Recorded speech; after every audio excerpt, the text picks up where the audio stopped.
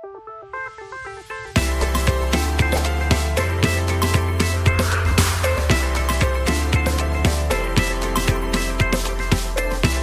guys, and welcome back to a new Photoshop tutorial. My name is Manny, and in today's post I would like to show you guys how to create a very simple grunge effect with just a few steps.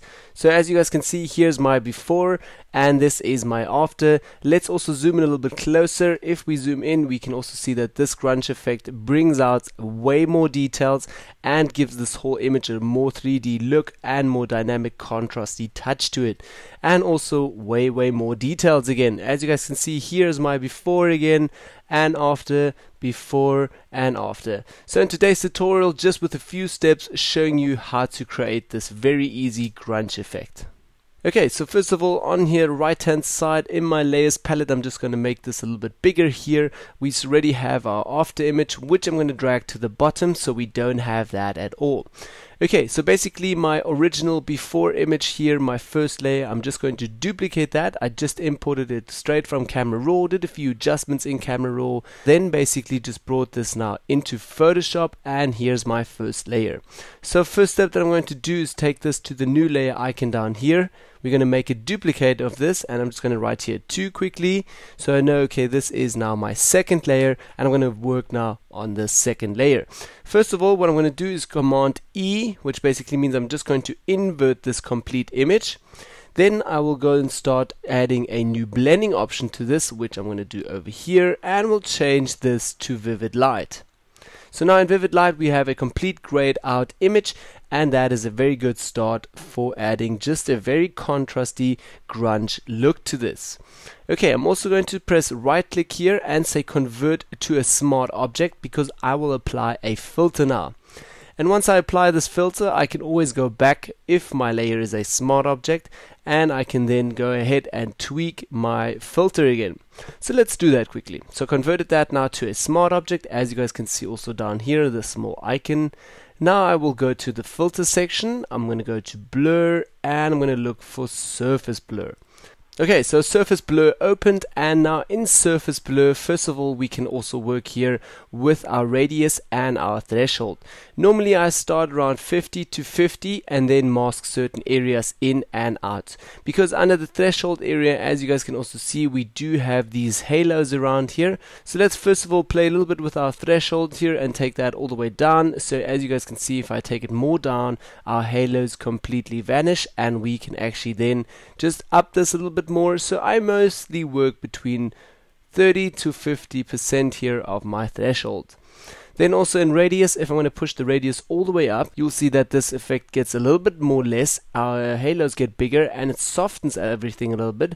So if we're going to take the radius down to say 3%, you'll see that this sharpens more and also works more finer.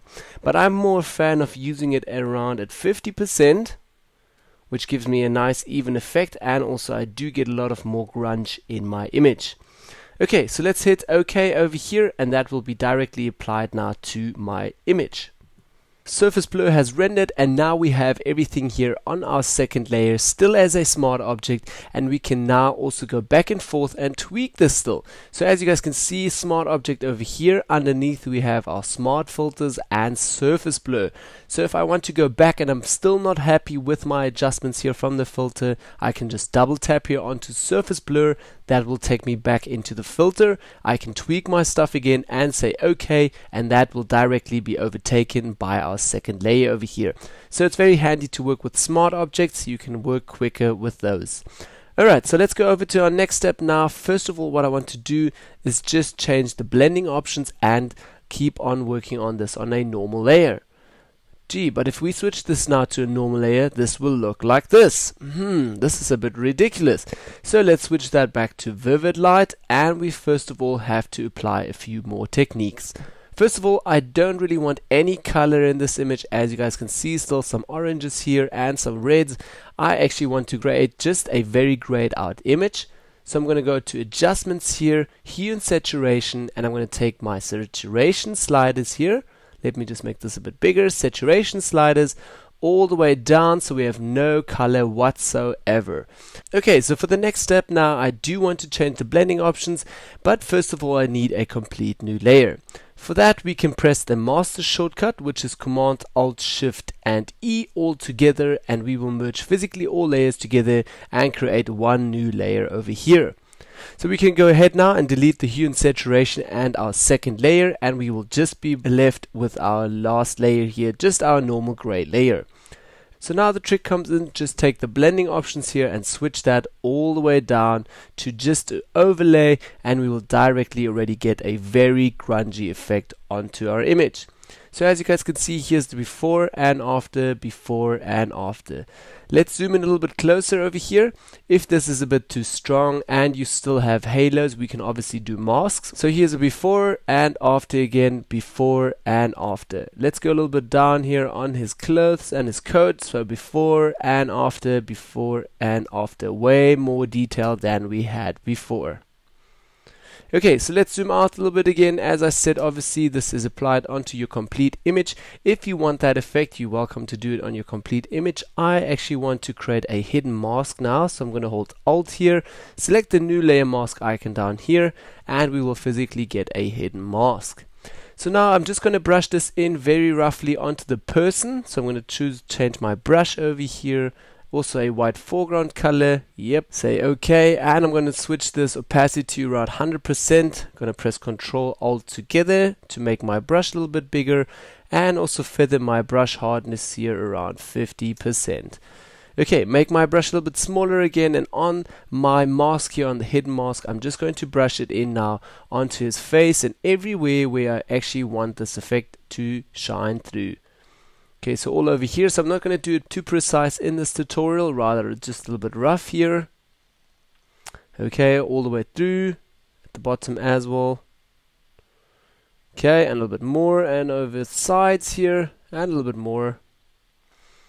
Okay, and that's basically all where I'm going to apply it to. Let's also quickly switch both of these layers off, so we can basically just see how rough we painted actually over here. Okay, a little bit more over here, and a little bit on this side.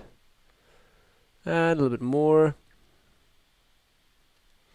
Okay, and we didn't paint it too much on his hair, just a little bit. And I'm going to switch foreground colors, basically black foreground color now, and I'm just going to brush the sides away a little bit again, so we have a clean cutout. Okay, switch both of those layers on again, and if you want to, you can obviously also always do a selection around your complete person with a pen tool and create a very nice and clean mask over here.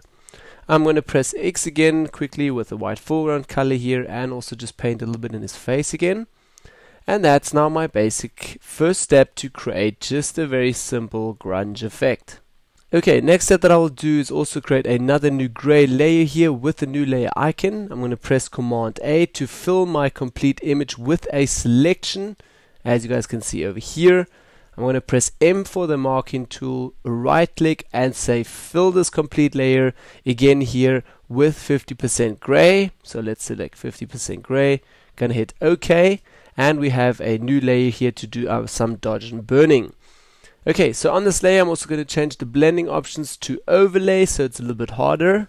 Going to press Command D to get out of the selection here, and now on this layer again with just black and white foreground color with a normal feathered brush. So let's select our B, the brush again, our opacity here at the top, I'm going to switch that back to 0.7, and also my foreground color is black and white. I'm going to put the highlights first, so let's paint with white first and zoom in a little bit closer. First of all, I do also want to change my brush, so again Control Alt, and hardness should be 0, so feather it completely, and I'm going to make my brush a little bit smaller. And I'm also working with a Vacuum Continuous 4 board, so via my board I'm able to change brush sizes really quickly. Otherwise, use the brackets up and down, open bracket and closing bracket. Okay, let's also go into the face now here, and first of all what I'm going to do is just paint a little bit onto his highlights everywhere, just a little bit over here on his neck, just a little bit. I'm not overdoing this time. Mostly I do it a little bit harder, but for this technique just a little bit everywhere on the highlights, a little bit on the eyes, and also now just very roughly onto the coat, everywhere into these small areas here. Okay, and a little bit more. I'm going to make my brush a bit bigger now and do it very roughly over the coat, over here a little bit, and just trying to find these edges over here, make it a little bit smaller my brush, going over these edges here, a little bit more, okay, and a bigger strikes over here.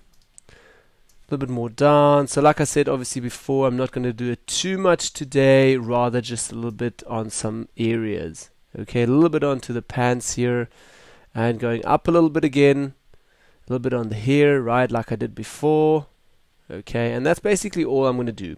Switching now back to black, so we obviously have now black foreground color, so we can burn a little bit, and now with the burning tool I would work a little bit harder and a little bit more again, just burning these edges here again, and everywhere where we have a little bit of shadow, I'm just going to darken these areas a bit.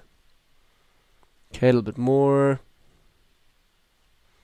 And over here, and obviously over his beard, I'm also going to burn that quite a lot. Going to make my brush a little bit smaller again, get all these small edges over here, nice shadows. Also over the beard a little bit more. Okay, and a bit more down here. So it looks very grungy. It's also a little bit too strong if you ask me. But this is now obviously your personal taste, and you can also obviously always change your opacity later. Okay, so let's go down here a little bit more. I'm also going to darken on the arm a little bit more, on his hand, also here on the coats. So with shadows, obviously doing it a little bit more.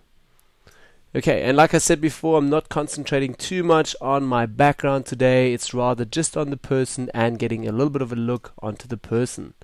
Okay, so that's basically all I'm going to do for, again, my dodge and burning. Let's just quickly rename this here, dodge and burn.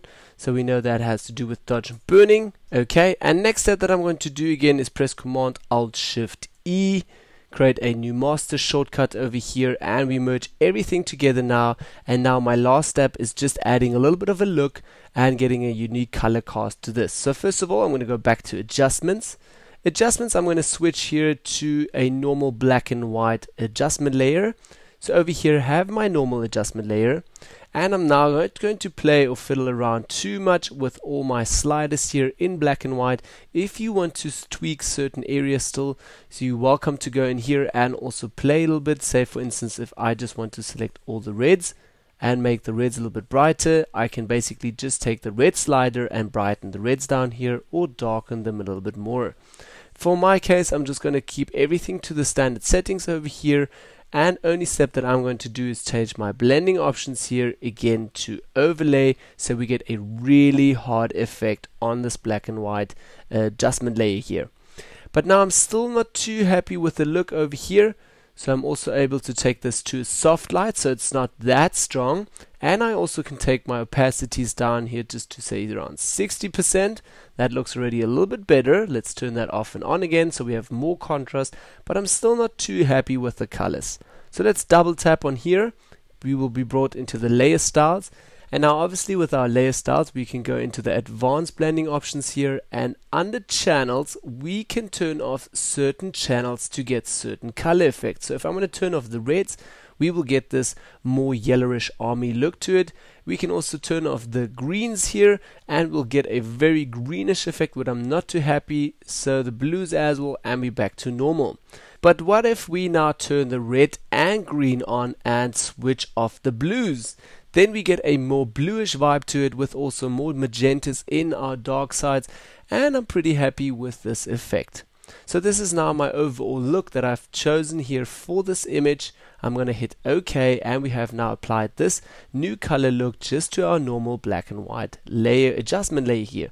I can also obviously then again take down my opacity, tweak this a little bit more, say around 50%. That should give me a nice effect now, and I'm pretty happy now with this. Okay, so let's sort our stuff here a little bit. First of all, I'm going to take all of these layers here that we just created, press Command G, and I'm just going to write here look. So I know that's all about this grunge look over here. So that is again now our before and after, before and after. Let's maybe quickly just take our real after that I had before and have a look. Yes, that was a little bit more on the greenish side than I actually had now. So a little bit more green before than I have it now. Okay, so but basically this is now my quick tutorial showing you guys quick and easy again how to apply this grunge effect with just a few simple steps onto your image. Here's a quick before and after again, before and after. Let's go a little bit more down here onto the hand so we can also see it a little bit better. Before and after, way more detail, more contrast, and it still looks fairly sharp. So again, before and after, before and after. Like I said also before, this is not necessarily you always have to apply this at 100%. You can still take this look folder now and also take it down another 60%, so it's not too intense on your overall image and you're not getting too much of that grungy look. Just more or less a very decent grungy look, and you're not overdoing this effect. Okay guys, so that's basically it for this week's tutorial. I hope you enjoyed it, learned something from these few techniques here. Please do give me a thumbs up if you liked this tutorial. Let me know in the comments down below what you liked or what you didn't like, and also don't forget to subscribe. Thank you guys, and see you all in my next video. Bye bye.